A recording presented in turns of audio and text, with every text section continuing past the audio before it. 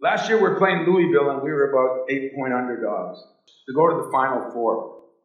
And I had such a tight-knit team that worked so hard together. I mean, they were in there every night. They were in there at 6:30 in the morning. They just did a lot of things. I mean, a lot of teams work hard. To me, they were exceptional. And I'm sitting there thinking, what Newt Rockne speech am I going to give them, you know? And I just looked at them, and I could tell they were a little nervous, but I could tell they were a lot excited. And I said, you know, you guys have worked.